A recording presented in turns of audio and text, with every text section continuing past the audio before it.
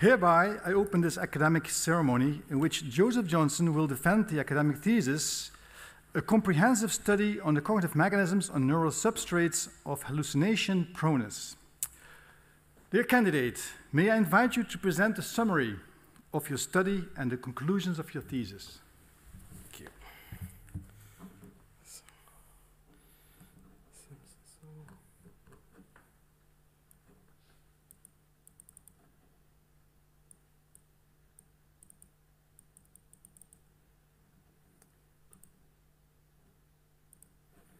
Okay. Good afternoon. I would like to thank the guests, supervisors, and members of the committee for taking part in this defense of my doctoral dissertation on the cognitive mechanisms and neural substrates of hallucination proneness. It's my pleasure to begin by walking you through the general background and specific studies, as well as the overall findings that I propose.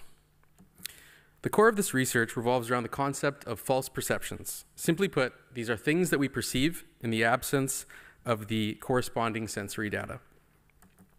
An example of this, of particular interest to my research, is hearing voices when no one is speaking to you, also known as auditory verbal hallucinations.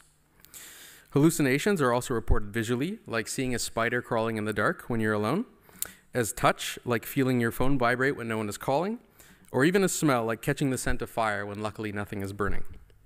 Perhaps most often, people associate these false perceptions with mental illness, although these are key symptoms in schizophrenia, particularly hearing voices. Hallucinations are also reported in other diagnosable disorders. But importantly, they're also reported across the general population. Psychosis-like experience can occur in many people, but again, most often is hearing voices. Importantly, the presence of these experiences across the population has led to a shift in perspective away from a categorical approach to a continuum of psychosis. In line with the continuum perspective, I focus the current research on the concept of hallucination proneness. Using the Lonnie-Slade hallucination scale, one can measure how much an individual is affected by hallucinations and related false perceptions by employing a 5-point scale asking, to what extent does this statement apply to you? 16 items are presented related to hallucinations of different sensory modalities or vivid thoughts and daydreaming as similar yet unexplicit experiences similar to true hallucinations, and sleep-related hallucinations that occur when one is tired, like finding a ghostly figure at the end of your bed when you're half asleep. This means for those who do not or have not ever hallucinated, we can still measure your proneness to hallucination as an indication to have these experiences in the future. The first motivation of this dissertation was to investigate the mechanism most associated with hallucinations, where self-directed false perceptions are driven by a mix-up of signals of our own making and their externalization to another source. Importantly, this suggests that false perceptions seen across the population are the cause of erroneous function of the same mechanism serving our normal, more trustworthy perceptions. To form our perceptions, we constantly must predict the most likely causes of the sensory information that we observe, in particular to the context that we are in. For example, if we approach things shaped like trees in a forest, we see trees. However, our ability to predict also allows us to know if what we perceive is the result of our own action, the environment, or somebody else, through the mechanism of sensory motor feedback processing. For example, when exercising vocal control in a noisy room, we must repeatedly determine and adapt our production to be heard at an appropriate level. This is done by sending forward a prediction of our expected or desired feedback to compare with actual feedback and make necessary adjustments based on the degree of error signaled back. This mechanism is universal and is similarly applied in things like learning to shoot a bow on a windy day.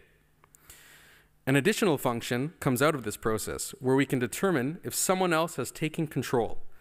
Most people know the feeling when playing a video game and realizing you had accidentally been watching the other person's screen. A second motivation in this research was to focus on a part of the brain essential to feedback processing and has been linked to the presence of hallucinations, the cerebellum. And finally, as temporal voice areas become erroneously active during auditory verbal hallucinations, the research was motivated to uncover how mechanisms of voice identity processing are represented in these regions and how their function may relate to hallucination proneness. 4 studies were carried out to explore these matters, focusing on mechanisms of feedback error processing, hypersensitivity, self and other voice identity processing, and the structural changes specific to brain connections in hallucination proneness. The first step was to outline how different regions of this feedback error processing system are represented as a consensus across functional neuroimaging research. To do so, I conducted a meta-analysis where data was collected from all studies in healthy people where this mechanism was probed. An activation likelihood estimate analysis was used, which indicates which regions across the included research are most likely to overlap and therefore show consensus. These studies either manipulated vocally produced auditory feedback or manually produced visual feedback. For example, you're holding a certain note with your voice and unexpectedly the pitch feedback is shifted by the experimenter.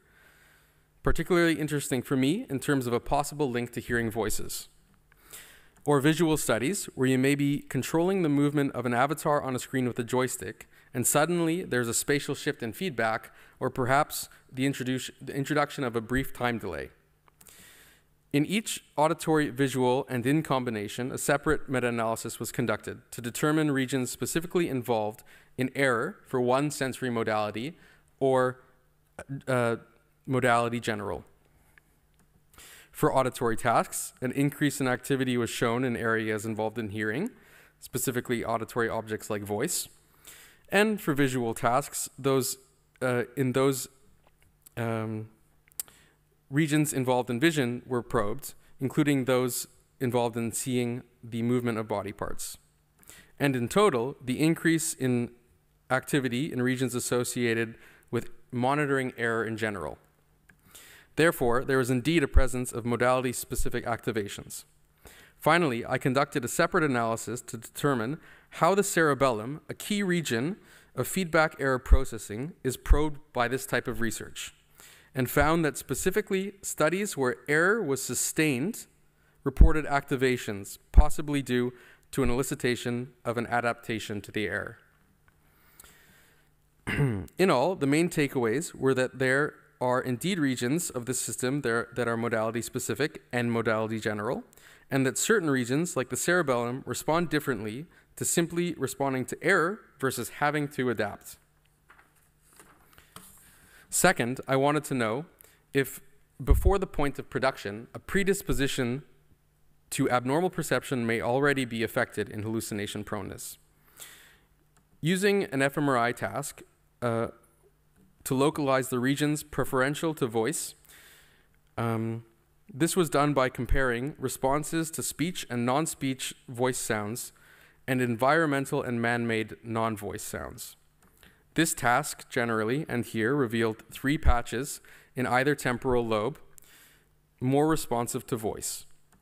When correlating to the hallucination proneness scores of each participant, only the right posterior region showed a positive relationship. Among the temporal voice areas, this specific spot is early in a hierarchy of speaker-related features in voice processing. Importantly, this could imply that prior to abnormal feedback processing, the hallucination-prone brain is already biased to hearing voice sounds.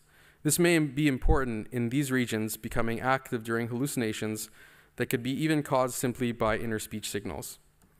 In summary, there appears to be a bias in voice perception of the hallucination-prone brain. Third, since auditory verbal hallucinations involve perceiving a voice as another person, I wanted to know how the feedback error processing may relate to the ownership or externalization of one's own voice. First, outside the scanner, a novel task was used. On some trials, participants would passively hear voices, and on other trials, they had to press a button to elicit the voice sound. On each trial, they're asked if they believed that it sounded more like them or somebody else. The voice sounds were created from recordings of their own voice and an unfamiliar person, and were morphed along a continuum to create the level of uncertainty. From this behavioral task, I could determine the point of morphing where they were most uncertain. Then, in the scanner, they completed a similar task with no decision component, with conditions of passive hearing and active button press, where voices could be only self, other, or this point of maximum uncertainty. Regions of interest were selected using the same temporal voice area localizer study from localizer task from study 2. We isolated an anterior region associated with voice identity. From the meta-analysis in study 1, we selected the inferior frontal region involved in general error monitoring. In the voice identity region, the active condition showed less activity compared to passive hearing of one's own voice, but not for other or uncertain voices, meaning activity in this part of the brain is suppressed when hearing one's own voice during action.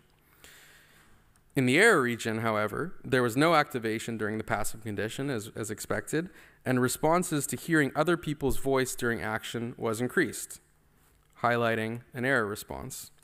In summary, I report a suppression of one's own voice, which importantly can occur without vocal production. This is crucial, as it may allow for future research to study these responses without the introduction of biases from vocal production, for example, head movement in the scanner caused by speaking. In the final study, I investigated how hallucination proneness may relate to changes in the structure of the brain, in particular, pathways associated with the mechanisms of prediction and feedback processing. The bundles of brain cells that connect the brain together make up a tissue called white matter, something like train tracks bringing information to distant stations. In terms of findings on white matter changes associated with hallucinations, these are mostly reported in schizophrenia patients.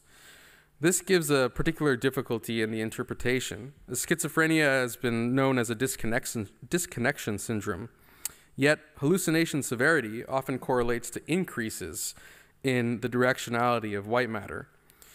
So here I look at a healthy sample to see if the hallucination proneness relationship is comparable to increases with hallucination severity, or perhaps to the progressive decreases that might indicate a link to disorder. For this analysis, I selected specific white matter pathways involved in speech, salience monitoring, and between the hemispheres associated with mechanisms for the emergence of hallucinations.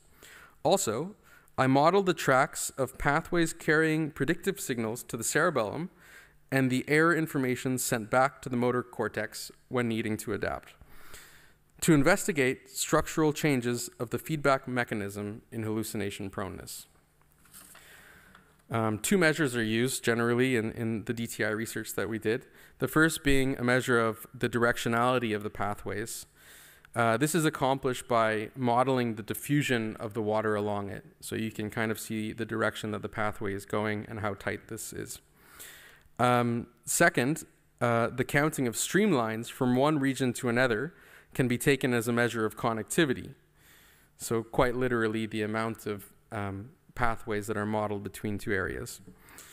An increase in directionality was found in relation to hallucination proneness in each of the pathways, but only in the right hemisphere, possibly indicating a reflection of a lateralized salience response. The salience network, sorry. The number of streamlines in the pathway from the left cerebellum to the right primary motor cortex correlated with hallucination proneness, possibly related to abnormal feedback processing. In all, we can conclude that structural brain changes do exist in relation to hallucination proneness in a way that compares to increases seen in increasing symptom severity of clinical groups. So in relation to my original motivations, I suggest a set of integrated findings regarding sensory motor feedback processing, cerebellum, and temporal voice areas. First, I found a region responsive to modality general feedback error, which not only responded to externalized voice, but also may be a part of a salience network served by white matter pathways in hallucination proneness. I suggest future research investigates how a salience bias detected in this region may respond during hallucinations explicitly, but also how a modality general salience bias may be the common point of abnormal function related to false perceptions in both clinical and non-clinical groups. Second, although the cerebellum has been linked to hallucinatory experiences, both observationally and mechanistically, it is a current focus in this research to isolate the point of, it's a current focus across all research right now to isolate the point where this function is abnormal within this network. So evidently, we indicate the point of abnormal structure to be in our data for the pathway returning the error information back to the cortex, involved in adaptation responses. We also show that it's possible to study this further using fMRI and adaptation paradigms.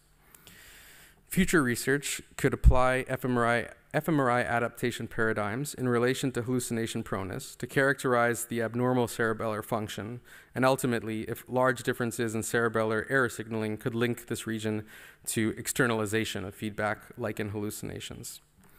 And finally, I suggest that from the included temporal voice area research, we show an important distinction of the points in hierarchical voice processing where proneness is linked.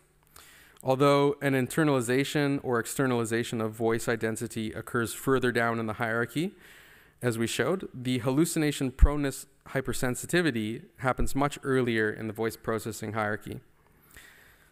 This begs the question, does early hypersensitivity to hypersensitivity influence voice identity attribution in cases of externalization? Or are they downstream of different processes? For example, does a salience bias influence only perception? Or do other mechanisms like cognitive control allow for the preservation of self-identification? I would like to end with a brief yet important set of societal implications. Here I demonstrate that hallucination proneness links to both functional and structural changes to the otherwise healthy brain, lending evidence to a continuum theory. An understanding that this variability exists in the brain across the population can hopefully contribute to a destigmatization of the presence of false perceptions like hallucinations, where people may feel more comfortable speaking about them. A proneness persistence impairment model suggests that identifying people who are prone is a key point in avoiding the development of frequent psychosis-like experiences and eventually clinical disorder. Therefore, destigmatization could assist in promoting help-seeking behavior for those in need. With that, I would like to give the word back to the pro-rector and thank you all for your time and interest. Thank you, Kenny, for this clear presentation. A little bit longer than expected, but we will continue with questioning now. As the position will now be opened by Professor Dr. Bernard Jansma, who is a full professor at the Maastricht University and professor of cognitive neuroscience of language. She was the chair of the assessment committee. Thank you, Pro-Rector. Dear candidate, first let me congratulate you to this achievement. I read your thesis with great interest and also learned a lot already. Congratulations also go to the supervisors here and also online. I think Anna is there. And actually very nice is that you have published already quite some chapters of that work. That's not so usual anymore, so you can be very proud of that. And of course, my job is to ask some questions, and I would like to relate my questions to your chapter 4, which is the fMRI study. You mentioned in the preparation of the stimuli that you use the straight algorithm, which is a tool somewhere in MATLAB, but you don't give any details of actually what this tool does in morphing the stimuli. Could you explain to me a little bit about that, because that might guide to the next questions then? My highly esteemed colleague, thank you for the kind words and your question. So in the preparation of the stimuli for this fMRI task, We did indeed use a voice morphing software that is actually quite more complex than what we used it for, because we were essentially using very, very simple vowel stimuli that were also normalized to the same duration. So this software actually is able to take continuous speech excerpts that have different changing in terms of the timing of different punctuations, for example, or different fundamental frequencies or of the person's voice that you're morphing to and from. Mm-hmm. And it is essentially using a matrix to tie together different aspects of speech in terms of their timing and the actual pitch of the voices. We, in particularly, for the methods of the study, didn't go too deep into that, because having stimuli that were already quite normalized, the matrix was just quite simply. Okay, but do I get that in the different conditions of the self-voice, the uncertainty and the others, you modulate, and then especially in the F0, like the base formant, or also in the F1, F2, which might be very relevant for the vowels, which you use, right? That's your vowel. Yeah, so it actually takes the fundamental frequency, but it also takes the F1 and F2, I believe. But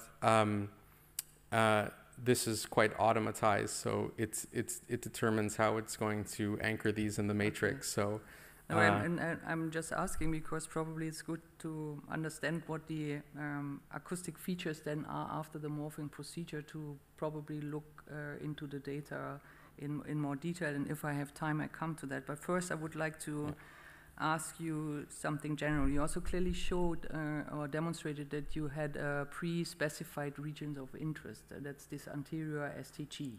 Yes. And you also then found this result in the ASC, which is in figure 4 in the panel A. Yeah. Right? But you refer to the McInnes idea of this hierarchical processing, and you say that, like in posterior you have acoustics, in mid you have more prototypes, and in identity recognition that would be your target region. So now I wonder, you looked into that for good reasons and only into this one region, but knowing all this background, did you look also into the other regions, and did you find motor-induced suppression there as well? With the region of interest study, we did not look specifically into those, into the other regions that were produced from the localizer. We kind of did it in a progressive way with the previous study, where we had that data that determined which regions were sensitive to hallucination proneness, which showed any sort of correlation, to determine for this study, for example, if we were going to be requiring to look into such a covariate. But essentially, all we did was, in a very a priori way, want to look at this self versus other differential processing, which is, I think, according to the McInnes theory, the posterior to anterior gradient, the decision making at that point is kind of referring more to norm-based encoding that is going to be for self-voice the most normal voice per se for your brain, because you hear it the most often. And so we really focused our hypotheses just on looking at how that would have an effect in terms of expectancy. And so I think it would be quite interesting, now that we've gotten these two different findings about the different levels of hierarchical processing, how they related to hallucination proneness, but also to this mechanism of externalization, and seeing altogether perhaps how they might respond to maybe even progressive losses of self-identity in the voice, which we weren't, for quite practical reasons, able to do in the current study. We had to reduce, in order to get enough trials in the fMRI, we had to reduce to just self, uncertain, and other. Yeah. But I think that would be an interesting thing to look at in the future. Okay, thanks. Given the time, do I have another? If it's short. Yeah. So because like still I'm nagging there, because there is an alteration in the acoustic input, right? And whenever there's an alteration in the acoustic input, you nicely explained the forward model, then you would expect some sort of suppressive effect. So what would you expect for these two other areas given the manipulation you did with your straight algorithm? Okay, give a so short answer. Short answer. So this form of suppression for self-other, I think, was quite specific to our ROI, and I think that a general suppression for just playing a noise with a button would probably be appearing at a different level of the hierarchy. But at the point that we looked at, we would not observe a general suppression there. Okay, thanks. Thank you very much. The opposition will be continued by Professor Dr. Kenneth J. Hoekdaal, Professor Emeritus from the University of Bergen. He is professor in the field of biological psychology, and he was also a member of the assessment committee.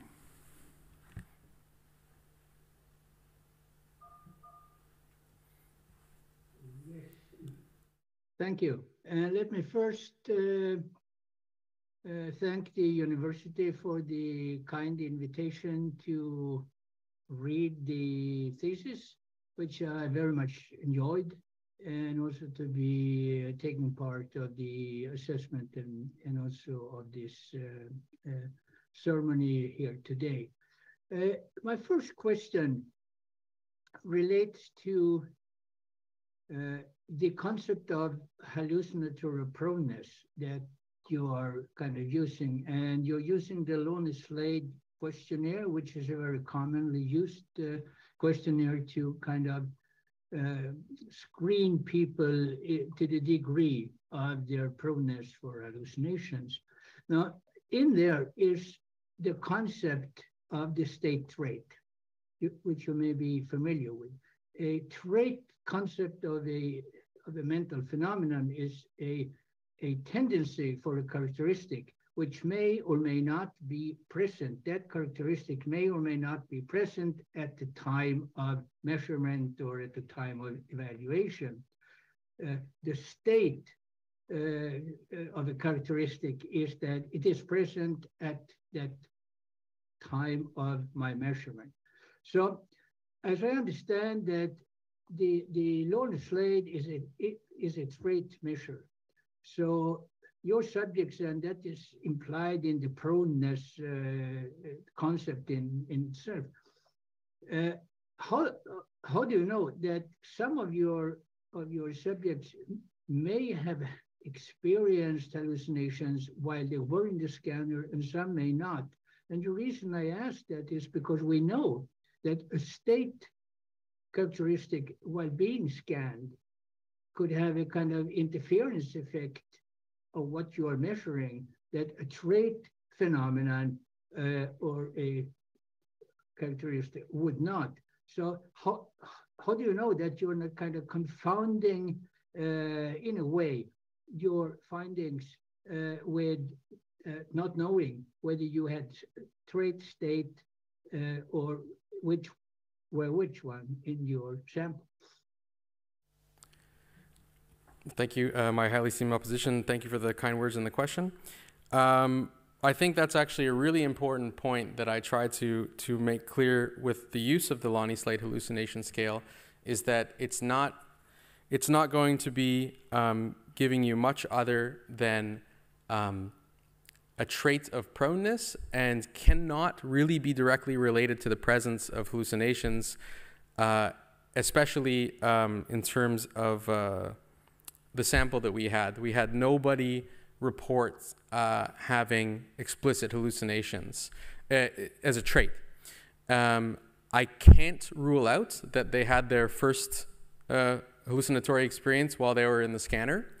However, I do understand the concept of interference that would be had on these results as essentially the hallucinated perception in the scanner takes the resources, I guess, of the auditory processing and creates an opposite response to the stimuli used in the experiment. We also did not, or at least I did not find individual data sets with completely opposite activations that would be characteristic of this interference of having a hallucination in the scanner.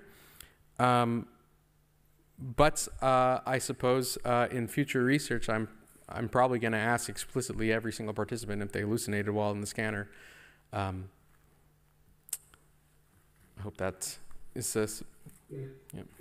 Because I also think that this is relevant for the question of the relevance of findings in individuals that are prone for hallucination for what we may be after in the long run, and that is understanding and treating hallucinations that are clinically relevant because they are the phenomena really handicapping and causing a disadvantage for individuals. So this is really important issue in order to bridge from the non-clinical over to the clinical hallucinations. Do you have any? Yeah, so I think one of the main points that I raise in the discussion is how relatable this proneness can be to what we find in clinical hallucinators. And I believe that etiologically there's probably, or quite certainly, different reasons why people with certain disorders like schizophrenia would result in having hallucinations. However, somewhere down the chain, there's likely a result of an increase in dopamine that is causing this. And I think that for the clinical groups such as schizophrenia that have hypofunction in the NMDAR receptor on the GABA, I think that this could be something that we're not observing really as the cause of non-clinical hallucinations. But to me, it's more about characterizing this phenomenology of proneness, because yes, there might be people that are going to have false perceptions throughout their life quite often for different reasons, but to identify those who are prone that are beginning to, according to the proneness persistence impairment model, have persistent false perceptions, then they are of a large interest. So I think it's not a matter of these being a spectrum of the same thing, but more our ability to find those who are at risk. Yeah, thank you. I like that last answer you gave in particular.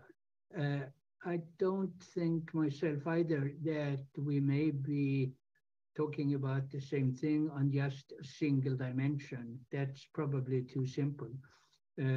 Between the non-clinical to the clinical. And also, I think I have 1 minute left.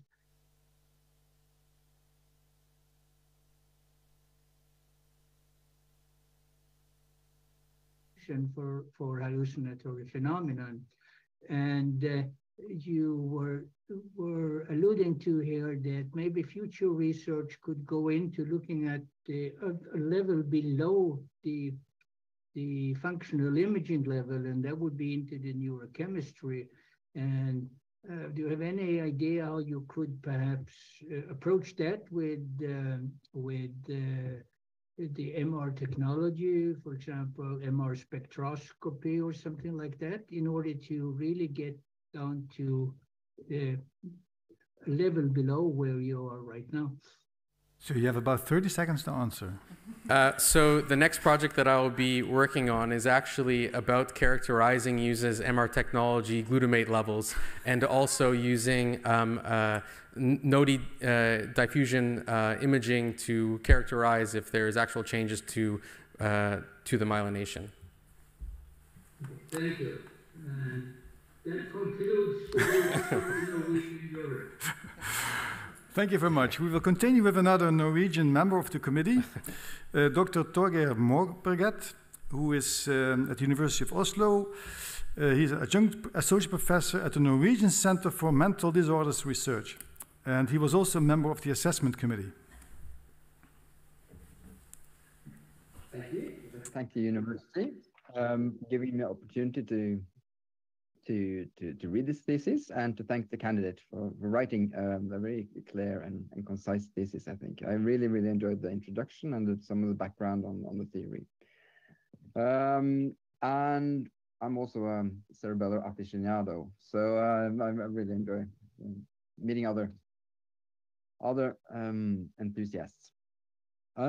Another thing that really struck me with this thesis is that you've used a wide range of methods or methodological approaches. So you're combining not only sort of within subjects experiments, but you're also looking at across individual differences. And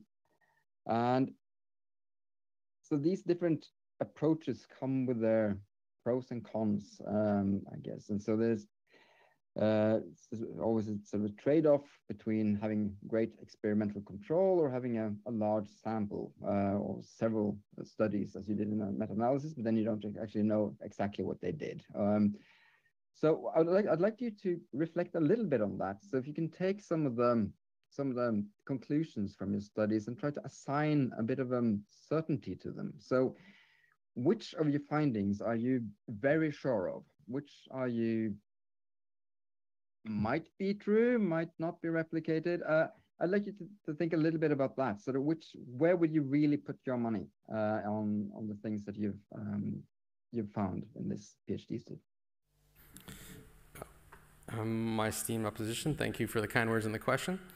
That's a great question. I think that as a relatively new MRI researcher, as I began the PhD, I was very interested in expanding my method set, but at the same time, we intended to focus our research on the non-clinical brain.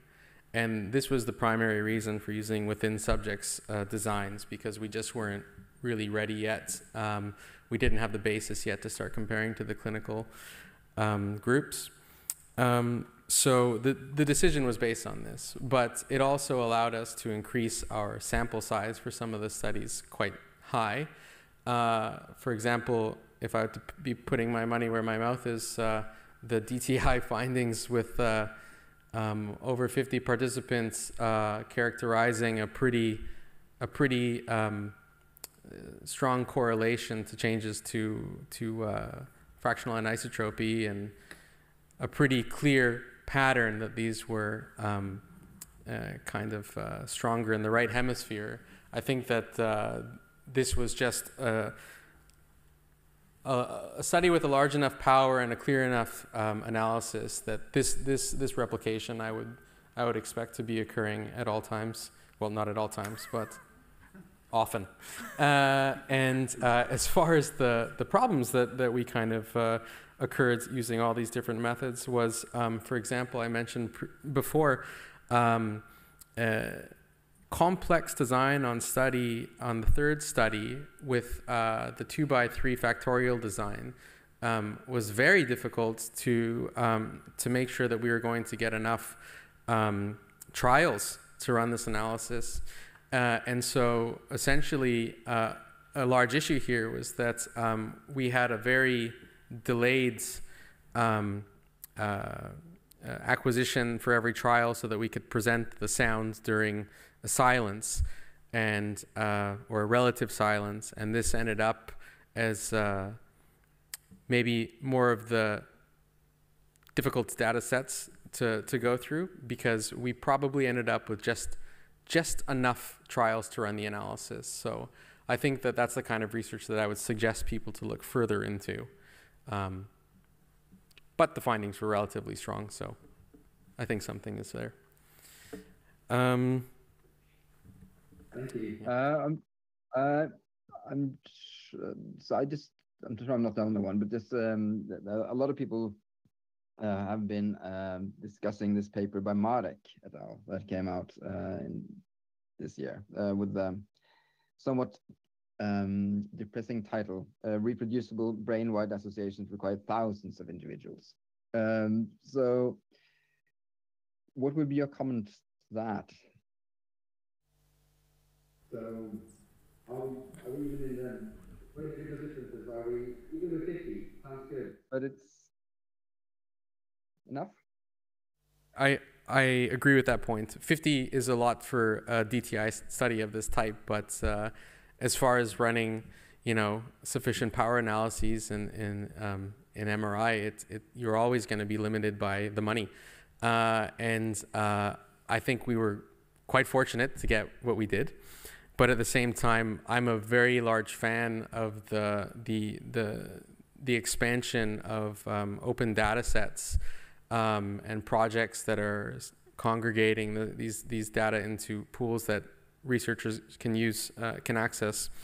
But also, I plan in the future to continue running meta-analyses, because I thought that as the first analysis that I did in this PhD, it was quite enlightening to see that we actually didn't know that consensus yet. I just kind of would have assumed we knew what areas were involved, but it took the compilation of many studies to see that indeed there was a lot of noise over the literature. There was a lot of unreplicated results, but there was still something there. So I'm still going to continue applying. In particular, I'm quite fond of Ginger Ale, because they also have open data sets that you can use their software, their additional software, to search. So I do agree that it is an issue in the field, but I think that the way that things are going, we can take advantage of getting access to these thousands of data points. Thank you, and I really like the addition of a meta-analysis in the thesis. I think that should having that as a first point in the PhD education, I think is a very good idea. It gives you, as you said, an overview of the uncertainty of the field. If I have time for one more, right? Then yes. Yeah, alright. I thought you already continued, but please go ahead for a short question. All right, wonderful. It might not be very short. We'll go for it anyway. You imply in the first paper that bold fMRI might not be the tool for studying cerebellar function. What other tools would you suggest? What would you do if you were to address that question again? What tools would you really want to have at your disposal? I think that you would need to increase the temporal resolution in terms of these brief cerebellar responses, but at the same time, these changes in activation revolving around the parallel fiber Purkinje cell synapse, and these quick changes to the spontaneous activity to the coordinated activity that can create long-term depression, long-term changes to the brain. I think you can also look at in longer-term studies. So I don't think that these need to be looking at specific activations on how they're affecting the cerebellum, but maybe coordination paradigms, learning skills, and seeing over that time how things change. But I also do think that this ability for us to only be able, I think, of course, that the cerebellum is involved in these potentiated changes to feedback, but our ability to only see this in the adaptation studies is telling that indeed there is a difference in the activation based on how long if you have to adapt or not, how long you have to deal with the continuous feedback. So I think that actually probably more research should go into determining these thresholds of what it takes to actually cause a sustained change. Okay, thank you very much. The opposition will be continued by Professor Dr. Federico De Martino, who is a full professor at the Maastricht University, Faculty of Psychology and Neuroscience. He's professor in the sensory circuits and neuroimaging. Yes, dear candidate, first of all, let me congratulate you and all the team that with you conducted this wonderful research. I read the thesis. I am a recent aficionado of predictive coding, and I realized I have learned a lot, and I have a lot to learn still, because many things that are in here are really inspiring also for my research that is not to do with hallucinations, but mostly with predictions in sensory input. Now, of course, because this is very close to what I like, I have a lot of questions, but I was inspired by the previous question about reproducibility and effect sizes. I know this is a big thing, so I'm going to change my questions now. And I'm going to challenge the idea that we need to have 1,000 people in fMRI scans, but at least not when we are doing genetics associations. Of course, that's a different thing, but if we are looking at what we generally look in experimental psychology type of or cognitive neuroscience, I think we don't need that kind of numbers. We just need to have careful methods, careful descriptions of what we have done, and avoiding of problems. And so I am now going to your chapter 3, in which you are looking at hypersensitivity to passive voice, hearing in hallucination proneness. And the way you do this is you have a localizer. Where was it? Maybe it was not this, was the previous one, where the one in which you are, oh no, I think it's this one. You have a localizer, and it's like the classical voice localizer. You localize your regions of interest by doing the contrast, and then you take the response to the same data for voices and non-voices, and you run another analysis on the regions that have been defined on the same data already. Now, there is a large body of literature, apart from early or late papers on sensational things about how fMRI is not great, that says that double dipping is really, really dangerous because it makes your data completely not reproducible. So I'm asking you, how concerned are you about the fact that something like that could have happened? And if that's the case, then how would you change your analysis, as you can't change the data. The data are there. So the data are open access, hopefully, and let's say I can go there and analyze them again. How would you suggest me to analyze them again? My highly esteemed opponent, thank you for the kind words in your question. I think that indeed that was a decision that we took with caution to use the localizer data as its own experimental data in terms of the contrast. I think if we were to do it again, you could probably quite simply use the regions of interest from the consensus coordinates that are taken and not double dip, and simply just see how these activations are relating to hallucination proneness. The reason that we actually wanted to do this with the task and not simply use the task to localize and look at some other secondary data set within these regions of interest, actually quite interested in how this broadly used temporal voice area localizer might actually have variability within it. Because if it's being used across the general population in many different studies, and there is a covariate that is quite important, that is driving the strength of the activations, we wanted to know. So I think that we did get valuable data out of this, but the risk of double dipping, I think, is real.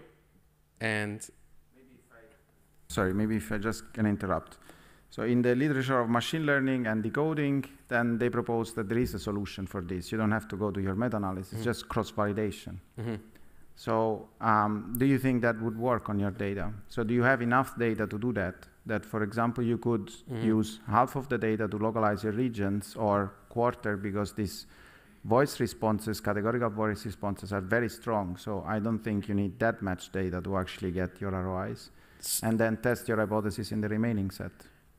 We considered using multivoxel pattern analysis for this and looked into using machine learning on this data set. But the thing was that we had 20 trials of each, and this was advised as not going to be enough to separate into a training set and still run meaningful analyses on it. This was the same issue that we ran into for the other study we considered running these using these techniques, but once again, we were already playing with the minimum trials that we could for what we needed. So we decided to go for this is the reason we went for the region of interest technique, was because of this trial amount, and to leave the MVPAs behind for now. Okay, so I'm gonna switch gears. If I have a bit of time, I'm gonna just ask another question. I'm gonna move on to the next chapter, where you are actually looking at a very interesting thing. So you are morphing on voices into other voices, and you're looking at this correlates with respect to whether you hear these voices in association to a button press or not. And you talk about expectancy of own voice. Now, I understand that, yes, we expect our voice more because we tend to hear ourselves more, I suppose, especially me, I talk a lot. But in your task, people don't learn to expect their voice in relationship to the button press, because every time they press a button, they hear equally probably their voice, another person's voice, or a morph somewhere in between. So what would change if you would actually add that level of expectancy, which has been done, for example, for the tone type of paradigms, also in animals where these kind of things have been done to look at the motor auditory associations. Why didn't you do this? So essentially, we were trying to build on the tone expectancy research and to explicitly see if it related to was applicable to expectancy in voice. And this was a major concept for me to rationalize myself, because essentially the motor signals that you're sending from the button press aren't corresponding to voice feedback quality per se. But I think that the debate, you mentioned predictive coding already, I think that the debate that people are having on the influence of or the use of predictive coding as a model for hallucinations versus the sensory motor feedback cerebellar predictive cycle, I think these interact, in my opinion. I truly think that the way forward is to not consider these two different predictive machines, but instead a cortical way of knowing how to expect qualities of stimuli in general that interacts with the signals regarding ownership of action. So I think if you want to think of it this way, instead of considering it particularly the same as vocal production feedback, just having a button press instead of speaking, I think it's more like the processing of the expected feedback of expected sound of your own voice during action in general. So this is, to me, more similar to the tone concept, but not requiring actual motor productions signals from vocalization regions. So I think they're just interacting I hope systems. this answer is sufficient, because we have to move on to the next. Okay, the opposition will be continued by Dr. Vincent van der Ven, who is Associate Professor at the Faculty of Psychology and Neuroscience of the Maastricht University. Thank you. Dear candidate, also my congrats on a very nice thesis. I am currently doing different type of research, but my background is also in hallucinations and hallucination proneness. I was very happy to be able to read your work on this, and it's very exciting and very interesting to see a large variety of methodologies that you applied. I also noticed a large variety in terminology. So there is adaptation, and there's expectation and prediction or prediction error. There's talk about self-monitoring, and all of these terms are interrelated, and all of them have been mentioned or described in hallucination research at some point. But I was wondering what your take really is on this. So for example, in chapter 2, you talk about adaptation in the auditory cortex being a very important factor in explaining whether or not you find cerebellar activity in the meta-analysis. But this same pattern of differences in activity you refer to as self-monitoring and expectancy in chapter 4. So first of all, can you explain a bit on how you think these terms are related in your thesis? And secondly, if there is time, what would be the role of these these factors in actually hearing hallucinations? My esteemed opposition, thank you for your kind words and question. I believe that parcelating this terminology was a difficulty for me because of the broadness of the methodologies we used.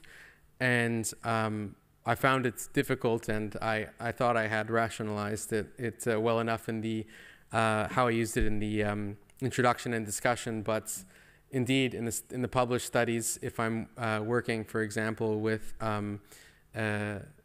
voice quality voice identity in the temporal superior temporal gyrus, these decisions are referred to in that literature as based on expectancy in terms of in terms of how much they deviate from the prototype. And then when I move, for example, to a sensory motor paradigm, when we're talking about the sensory motor control cerebellar loops, these are viewed as particularly predictive signals. And so essentially the brain, I think, is getting ready in different ways to process feedback based on what you think is coming. But in terms of prediction or expectation, I think that I did not intend to use them interchangeably. I was hoping at least that they were clearly going to be separate, but I think that's a problem I guess I couldn't resolve.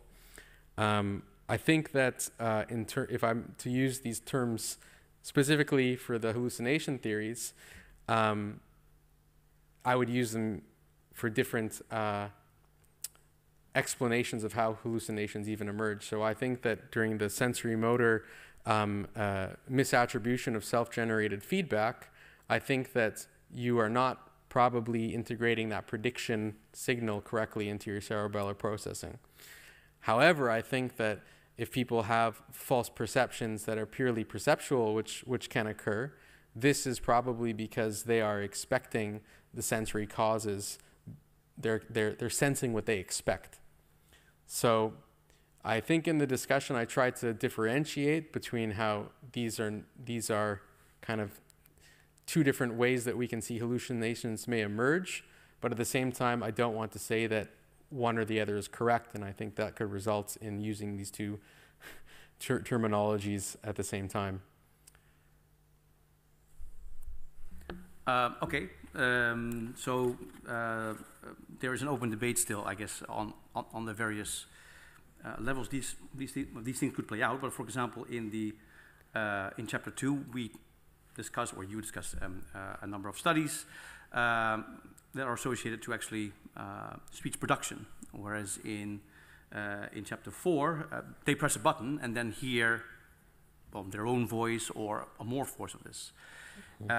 In one case, you could talk about, say, self-monitoring, where you have a prediction of how your own voice should look like, and then you hear what actually comes out. But in study 4, this doesn't seem to be a case. Nevertheless, we find a similar type of pattern. So so what do you think of this? Study 4, as in the fMRI? Yes. Yeah. Yes. Chapter. Okay. Chapter 4. Sorry. Chapter 4. Yes. Okay. So essentially, Bob, sorry, I think I've lost the train of this now. So so I'm intrigued by the fact that the findings are in a way similar, but the situations are very different. I see. Okay. So the meta-analysis and yes. this button press thing. Yes. Yeah. So the meta-analysis, as you mentioned, are like primarily vocal. If it's voice feedback, it's vocal. If it's not voice feedback, it's button press in that study. And I think that those are the button press per se. Those studies would be more comparable to the voice identity study in terms of the expectation based on the norm-based coding while acting, and I would assume that you can actually like adapt that. So in the whole concept of how the adaptation and the cerebellar loops are involved in this, I think that the for example, pressing a button and the tone is delayed is almost a more similar mechanism as when playing a button and hearing a voice. So I do try to differentiate those. I think that we can study the expectancy or the externalization of voice signals during action without vocalization. Now I think that study is useful in that sense, but it's not going to replace vocalization error studies. So I think the results are similar. There is some form of suppression, but those are based on unexpected stimuli while you're acting versus maybe the cancellation of suppression if there's any sort of unexpected feedback. Okay.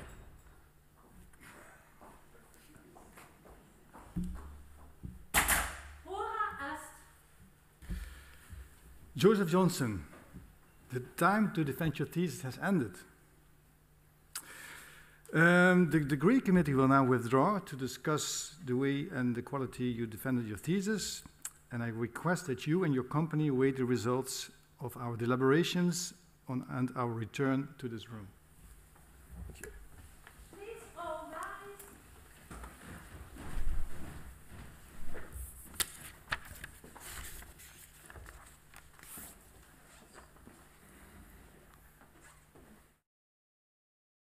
The PhD defense has now ended. The degree committee will debate the candidate's performance behind closed doors. This process usually takes about 10 minutes. In the meantime, let's take a closer look at Maastricht University's renowned teaching method, problem-based learning. Once the prorector reconvenes the session, we'll tune in and continue the live stream.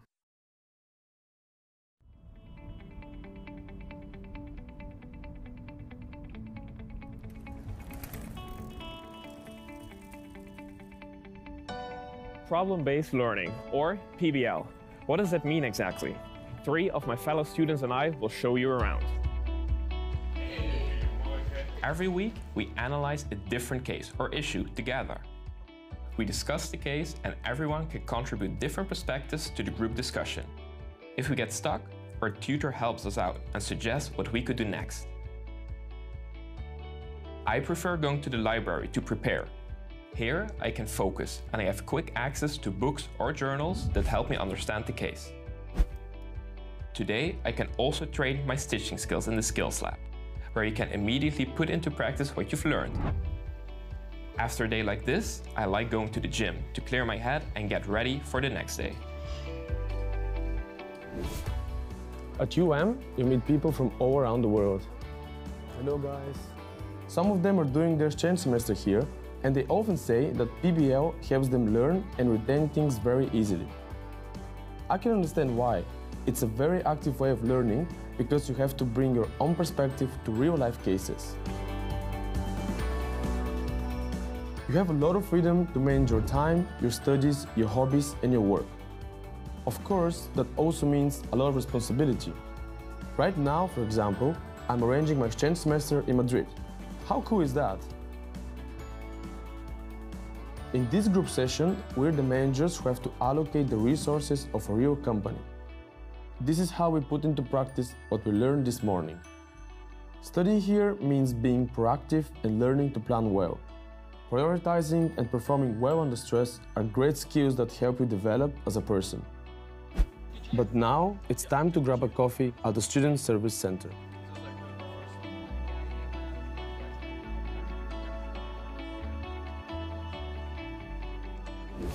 Right now, we're at the Brightlands Camelot campus. Here we can apply knowledge from lectures and tutorials in a practical setting. This helps us understand what we have learned and further develop our lab skills. Today, we're determining the amounts of cholesterol in various products. What I really like is the project periods at the end of each semester, where we complete a full research project. That includes planning, collecting data, analyzing, and presenting the findings. That way we learn how research works and we're able to see what it's like to be a real scientist. After practicals, I have to write a lab report that also helps me process everything I have learned today. UM has a lot of learning spaces where you can work on your own or with other students. This evening, I'm meeting my friends for a movie night organised by the MSP Study Association.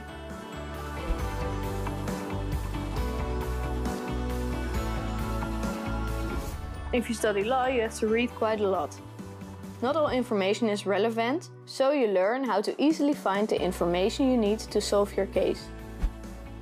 In the afternoon, I have to give a presentation, so I like to practice it with a fellow student.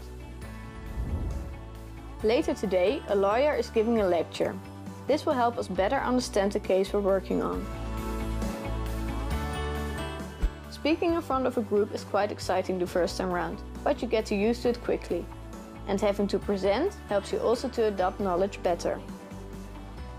What I like the most is that we sometimes get to enter a plea in front of a real judge. These moot courts are really exciting. Now it's time for drinks with friends. Studying is important, but so is relaxing once in a while.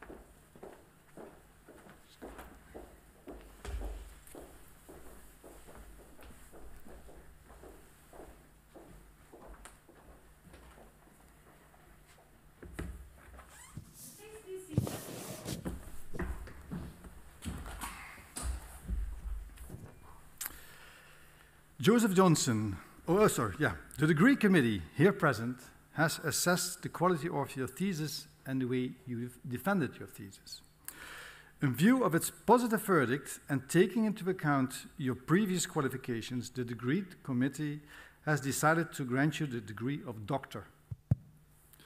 Professor Kotz is authorized to confer upon you this academic distinction in accordance to the Dutch university custom. I invite your supervisor to now take the floor. Please all rise.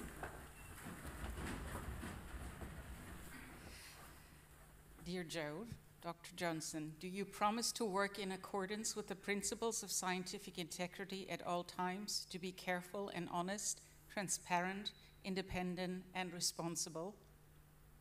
Yes, I promise. By the authority vested in us by law and in conformity with the decision of the committee here present, I hereby confer upon you, Joseph Francois Johnson, the degree of doctor and grant you all rights attached by custom and law. As evidence of this, I now present you with the degree certificates signed by the rector, the secretary, and the other members of the committee, not all, unfortunately, and affixed with the official seal of the university.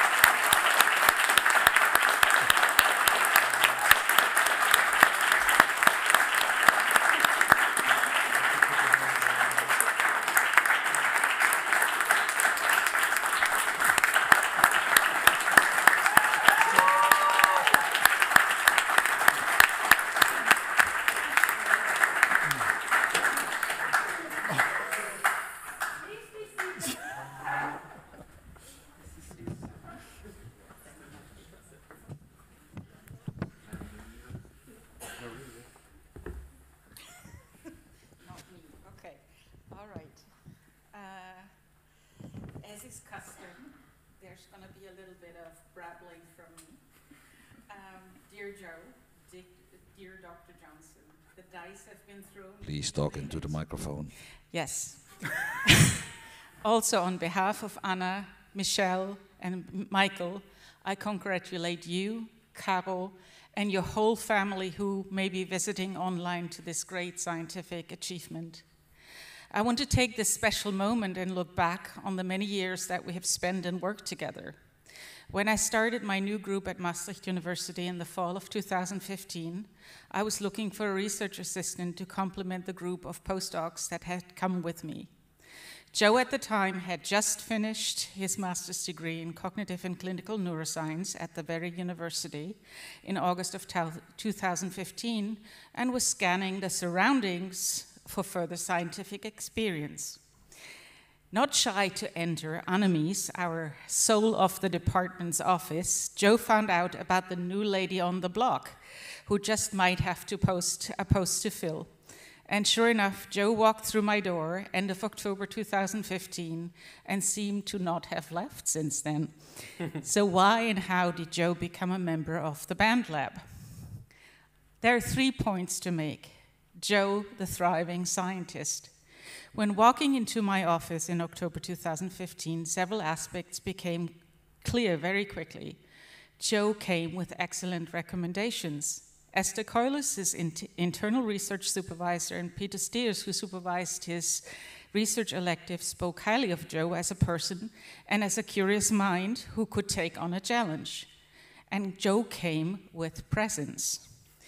During our first meeting, we spoke of his scientific endeavors in Glyn Humphrey's lab at Oxford, but also 2 potential projects that he could become engaged in. One on non-motor deficits in Parkinson's disease and one on false auditory perceptions in non-clinical voice hearers. We had a long and good discussion during which Joe was not shy to ask many questions. He shared his thesis work with me and spontaneously decided to join our Monday lab meetings after this initial discussion. The rest is history. Joe was on board. Starting as an RA, Joe quickly joined the first project of a new postdoc in the lab, Michelle Bellick. on singing and whistling imitation to understand the dynamics of vocal control. To demonstrate Joe's scientific enthusiasm, here's a story that Michelle shared with me and really got me to laugh. So this is O-Tone Michelle. When Joe was still in RA, we had him collect data on singing and whistling. Part of the protocol was to have participants do some vocal warm-ups so that we could measure their vocal range. We had them do vocal sweeps up to the top of their range and vocal sweeps to the bottom of their range.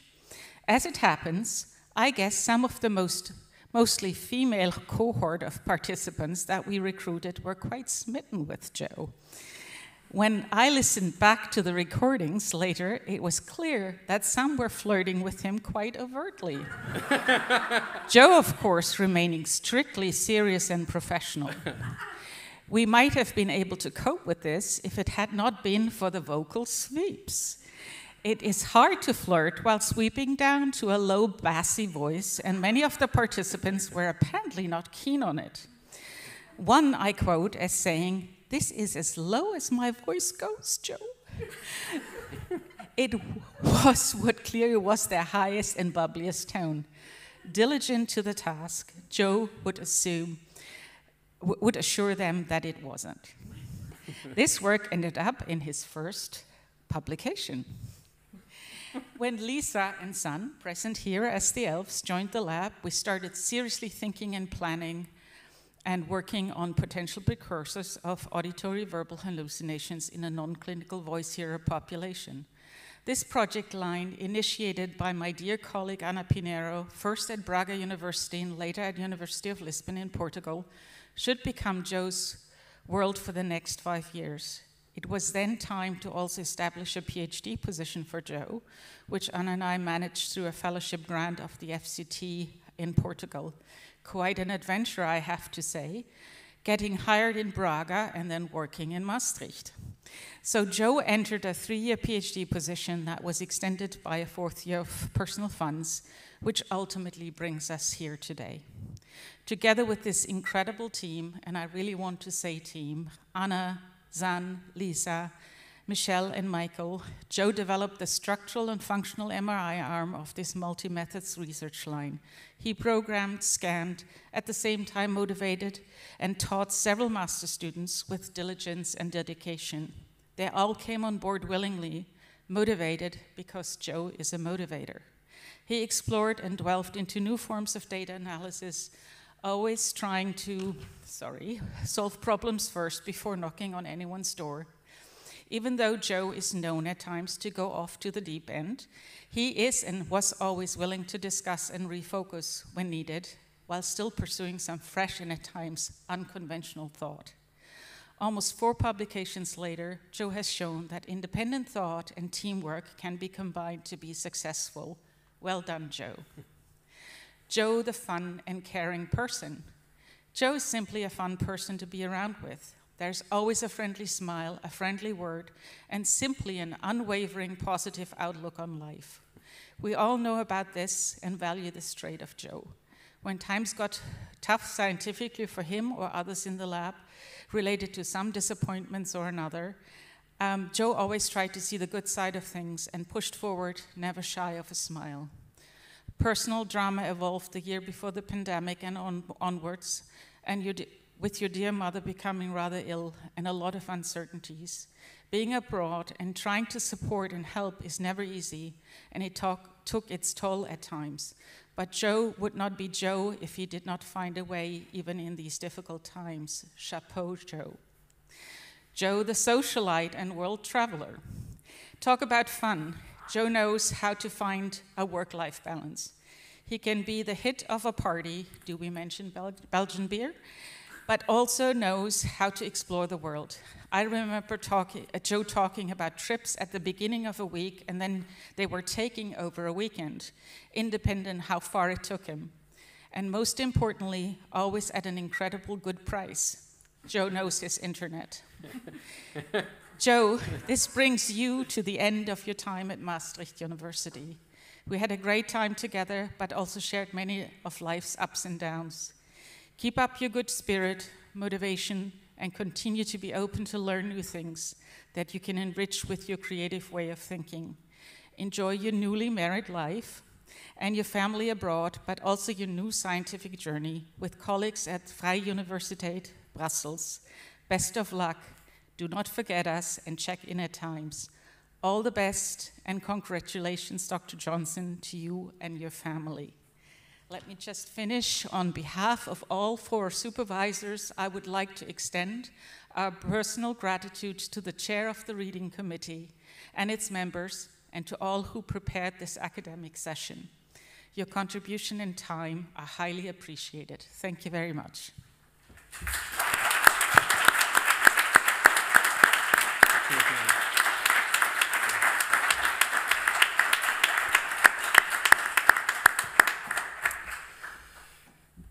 Dear Dr. Johnson, also on behalf of Maastricht University, the Faculty of Psychology and Neuroscience, but also especially the Department of Neuropsychology and Psychopharmacology, I congratulate you on your degree that you have acquired. And thereby, I close this academic session. Having said that, we now will be leaving for the rafter for some drinks and to congratulate the new doctor. Yeah. Busy year. Yeah, but they never tell me everything. The academic session is closed, we can be liberal now. But we will take some pictures here with the members of the committee and the supervising team in the back, and then we will shortly meet you in the rafter.